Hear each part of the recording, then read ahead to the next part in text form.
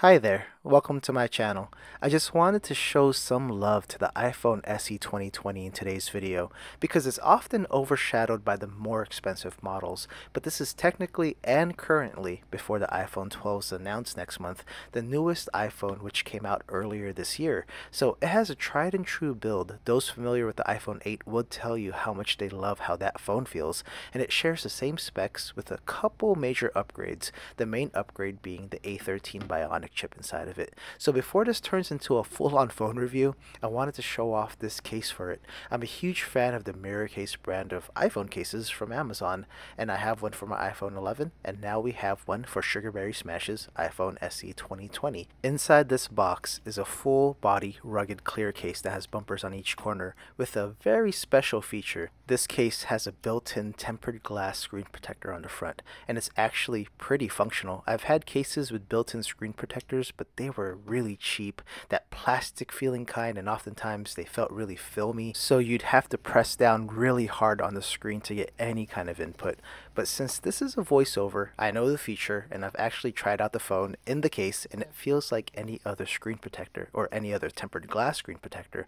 My only piece of advice would be to remove the screen protector on your phone if you have one installed already, because the one built into this case is pretty legit. So essentially, if you just got the iPhone SE 2020, you don't have a case or a screen protector, this is an all-in-one package to get your phone safe and pretty much life-proof from everyday accidents. In addition to the tempered glass front, the back panel is clear and made out of 9H glass. So it's perfect for those who want that clear backing to show off their phone color, or if you're like us, we put decals in the back of all of our devices to show off our various amounts of fandoms for whatever it may be. And lastly, this case does support wireless charging. So now let's move on to get a better look at this case and the whole installation process, which is actually really simple.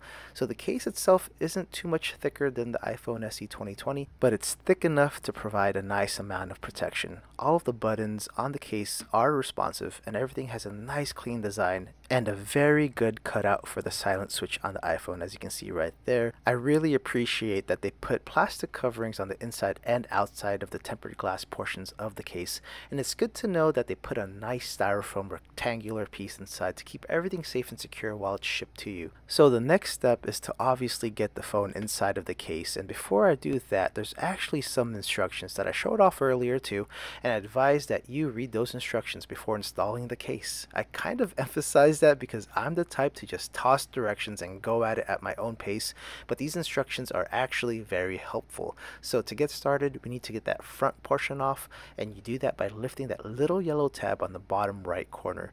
But keep in mind, after you peel off the plastic from the inner portion, that little yellow tab will not be there next time you want to remove the case. So all you have to do is kind of get your fingernail into that seam where that front cover meets the back on the lower right corner, and it comes off at that portion. So the next step is to put the front of the case onto the iPhone SE 2020, and I mentioned earlier that the tempered glass built into this case is pretty legit, and don't forget to remove the inside plastic or else your phone will look very bubbly.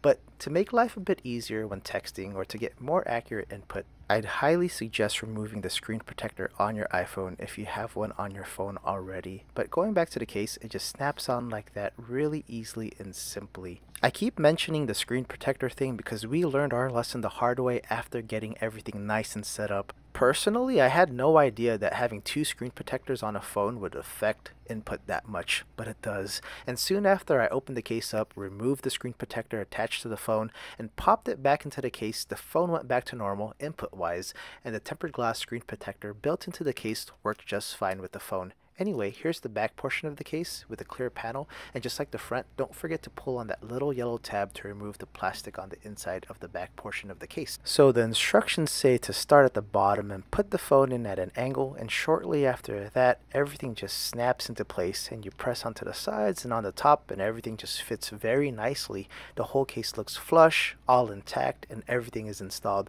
The only thing left to do now is to remove the rest of the plastic covers on the front and back of the case. And as I remove this little plastic covering, Wow, the tempered glass on the front looks flawless. So another benefit of having a built-in screen protector is that there are virtually no bubbles. Whenever I put a new screen protector on, I always get a few bubbles and, over a day or two, most go away, but one or two seem to linger and your eyes just ignore it and adjust over time. So with this case, right from the start, everything is clear and looks really clean. The silent switch is easy to use, and with a lot of thicker cases, that's always an issue, so that's good to see. The lock button on the side presses in very easily, and I'm really loving this red outline mixed with the white iPhone SE. It just makes it pop so nicely. Overall, the case doesn't add too much girth to the phone. It actually makes it a bit easier to hold. Since the SE 2020 is smaller than your average smartphone nowadays and a bit thinner, it does feel fragile, but this case does alleviate that a bit.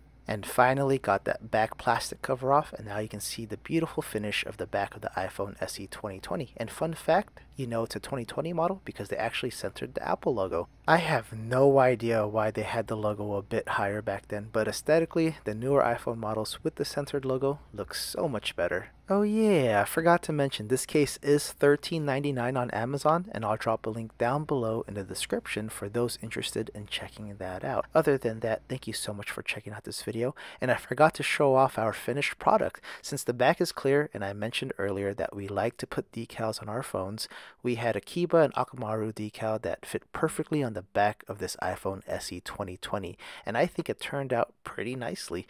Anyway, hope y'all enjoyed this video. If you like this one, feel free to check out these others. They might interest you in some way, and if you really liked hanging out with me today, please consider subscribing to be the first to know when I upload something new. With that said, I'll see you all soon. Please stay safe out there.